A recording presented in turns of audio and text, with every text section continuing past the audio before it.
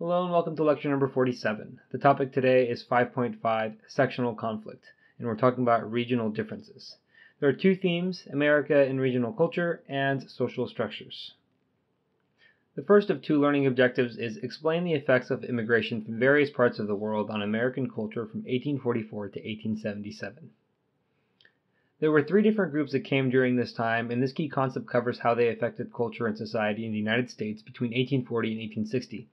It says, substantial numbers of international migrants continued to arrive in the United States from Europe and Asia, mainly from Ireland and Germany, often settling in ethnic communities where they could preserve elements of their language and customs. The Irish experienced a potato famine in the 1840s. Between 1840 and 1860, 2 million Irish immigrants come to the United States. Ireland as a whole lost nearly half of its population fleeing the potato famine. Irish migrants usually settle in urban enclaves. They didn't have a lot of money to go and buy land and settle in the interior. They have to adjust to living in a city environment after coming from a largely rural country. As a result, they have to settle for doing unskilled wage work in factories. Boston and New York develop large Irish neighborhoods that are crowded and often dirty.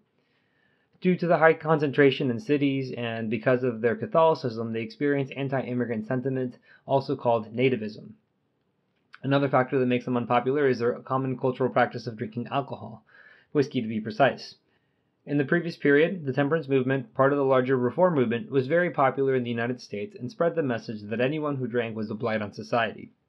The Irish assimilate through the use of party politics. They'll create political party machines in Boston and New York that allow them to control their neighborhoods and influence state and national politics to help their community. And by the 20th century, they become very loyal Democratic Party voters. The Germans fled revolutions in Central Europe happening in 1848. Between 1840 and 1860, 1 million of them came to the United States. As seen on the map, they spread out a lot more across the Northwest.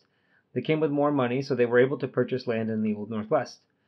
Their primary economic activity is farming. They established German language schools and German Catholic parishes to continue to practice their traditional culture. In areas of the modern-day Midwest like Wisconsin, there is still very big German influence in food and drink.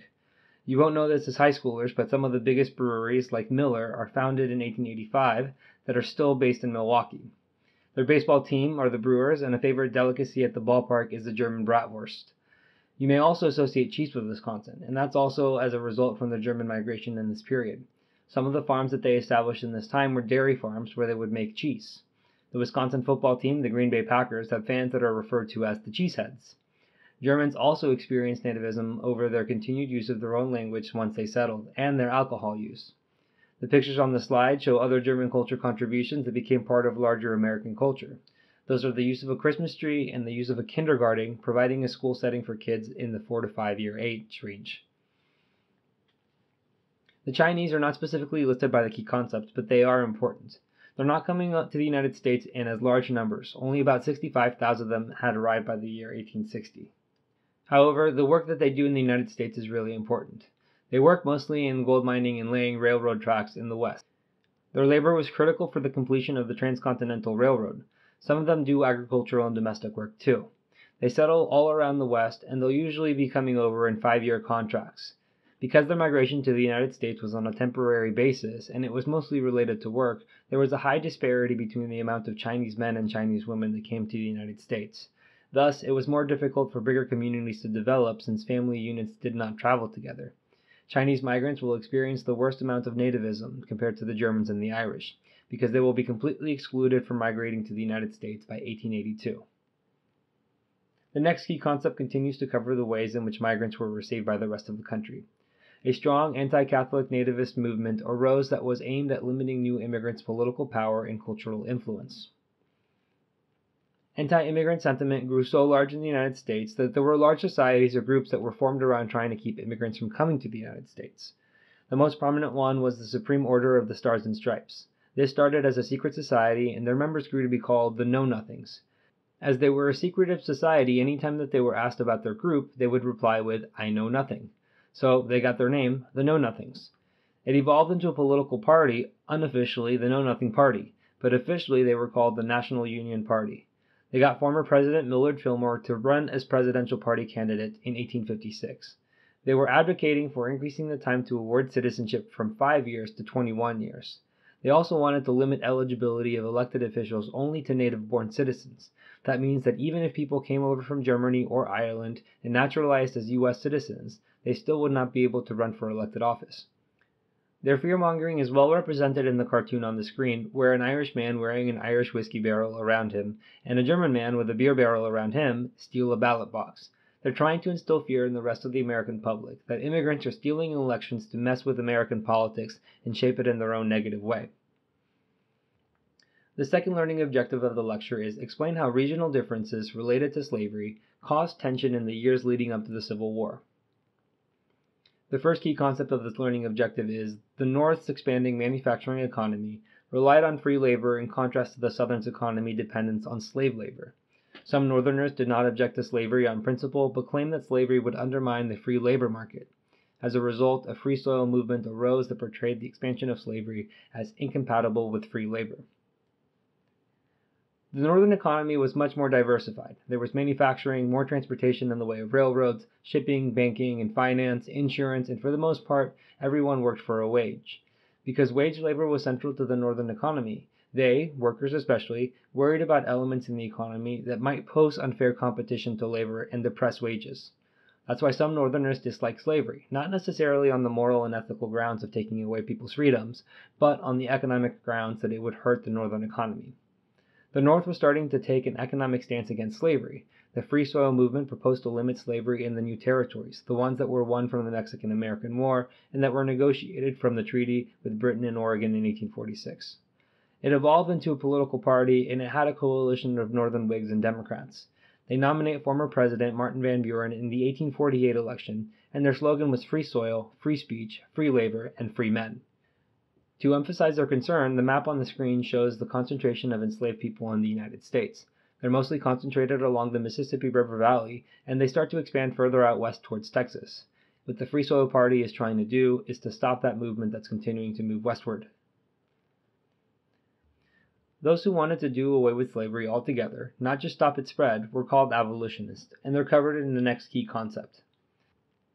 African American and white abolitionists, although a minority in the North, mounted a highly visible campaign against slavery, presenting moral arguments against the institution, assisting slaves' escapes, and sometimes expressing a willingness to use violence to achieve their goals.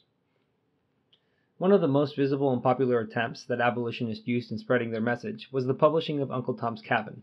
It was a novel written by Harriet Beecher Stowe which depicted all the evils that a typical enslaved person would face. It's the story of an enslaved man named Tom who is sold away from one plantation to the next and journeys through the South as a result. It gives accounts of what it was like to be sold at an auction and beaten and punished. It convinced a large portion of the North that slavery was evil. It became a bestseller across the world. Great Britain also started reading this book and buys lots of copies. It made them into a more abolitionist country than they were before. Another book published during this time was The Impending Crisis of the South by Hinton R. Helper. It used an economic argument against slavery. Helper wrote that the use of slavery in this export agricultural economy is going to be detrimental for the South, because a point will come when they will no longer be able to financially maintain it. The cost of land was going to continue to rise. The cost of labor and buying enslaved people would also continue to rise, and the price of cash crops that they exported would soon start to fall. So, basing their economic system on slavery was keeping them from developing. Helper points to the lack of large cities in the South, a smaller white population in the South compared to the North. They only had 5.5 million people. There were also abolitionists who assisted enslaved people in their escape from slavery. The Underground Railroad was a network of stations or safe houses for those escaping slavery. The safe houses were evenly spaced apart to help enslaved people make their way up to a free state or as far north as Canada. The conductors were the people who would aid the enslaved people up from the South and then up to the North. Harriet Tubman took more than a dozen trips back and forth from the South to the North, helping free about 300 people. Now for the abolitionists that were willing to go to the length of using violence. John Brown was a radical abolitionist, and he had a long history of using violence against those who defended slavery. In 1856, he goes to the Kansas Territory as pro-slavery and anti-slavery forces rushed there to determine the fate of slavery in the territory, as it had been opened to the opportunity through popular sovereignty. In response to an attack by pro-slavery supporters, Brown carries out a killing of 5 pro-slavery supporters in Pottawatomie, Kansas. The Kansas-Nebraska Act, which brought about this chaotic situation in the territory, is covered further in the next lecture. By 1859, John Brown has another plan. He He wanted to lead a raid on a federal arsenal at Harper's Ferry, Virginia, take weapons, and lead an insurrection of enslaved people. He goes into the arsenal and a shootout ensues between federal troops and Brown's supporters.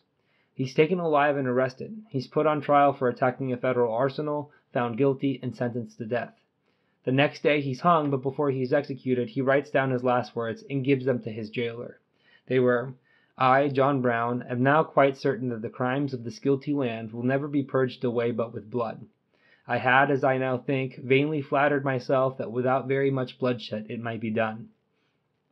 He thought that the nation would have been saved with a small amount of bloodshed, but he now sees that there's going to be even more bloodshed than has already occurred in Kansas, and more than occurred at the Harper's Ferry. He accurately foreshadows the violence to come in the Civil War. His arrest and his attack on the federal arsenal have the effect of heightening Southern tensions and suspicions of abolitionists. It makes them more wary of Northerners and more wary of the Republican Party, so that by the time that Abraham Lincoln is elected in 1860, South Carolina perceives that as the federal government soon to abolish slavery in the South. The last key concept covers those who supported slavery. Defenders of slavery based their arguments on racial doctrines, the view that slavery was a positive social good, and the belief that slavery and states' rights were protected by the Constitution. In response to Uncle Tom's Cabin, a Southern writer, Mary Henderson Eastman, wrote a book called Aunt Phyllis's Cabin, which was a response to Uncle Tom's Cabin. It showed positive interactions between enslaver and slave, trying to show that the enslaved were better off being enslaved than being free. Another book that would have been more prominent and read by other Southerners was called Sociology for the South. It was written by a sociologist named George Fitzhugh. He was proposing that wage labor was more exploitative than slavery, that Northerners who were working in factories 11 to 12 hours a day for 6 or 7 days a week were in a worse position than the people who were enslaved in the South. He wrote that at least the people who were enslaved in the South were being given shelter or care by those who were enslaving them. This is the economic and sociological response for the South on slavery, to arguments made by the likes of Hinton R. Helper. In 1857, there was a financial panic, and the North was heavily affected because it was heavily invested in the industries that caused the panic. Since the Southern economy was centered on the export of cotton, and the export of cotton in the shipping industry was not affected by the panic, the South fared pretty well. It emboldened the South to think that their mode of economic activity and the labor that they used in order to achieve that was superior than that of the North. It creates a false sense of superiority that convinces them that they could potentially succeed as their own country. Alright, that is it for this lecture. Let's go through the recap. Irish, German, and Chinese immigrants come to the U.S. and contributed to the country's development and experienced nativism. The Free Soil movement advocated for slavery to stop expanding. Abolitionist movements rise with literature, the Underground Railroad, and violent incidents. And finally, Southerners defend slavery more forcefully as they perceive more threats to the institution. Thank you for watching. If you would like to watch the next lecture, you can click on the video link on the screen, and if you're looking for more practice to help you on the AP exam, you can visit APUSHslides.com. I wish you the very best in all of your studying and look forward to seeing you back on the next lecture.